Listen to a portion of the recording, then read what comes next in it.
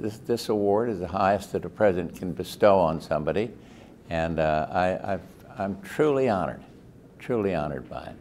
I don't think there's any one single thing that inspired me. I've always believed in public service, feel that it's a noble calling. A lot of people look down on public service, but my dad was in the United States Senate, and I looked up to him as kind of a model, and then life went on, and I got involved myself in public life. And so there wasn't any single inspiration other than the concept that public service is a noble calling. It's worth doing and worth trying to succeed in. Try your best, and give the other guy credit. That's an important thing in life.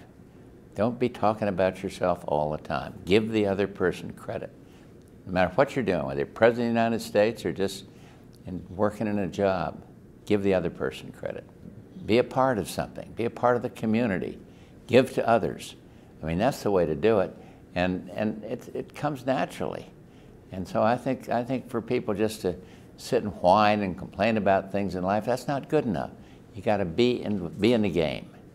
Get off the bench, get in the game.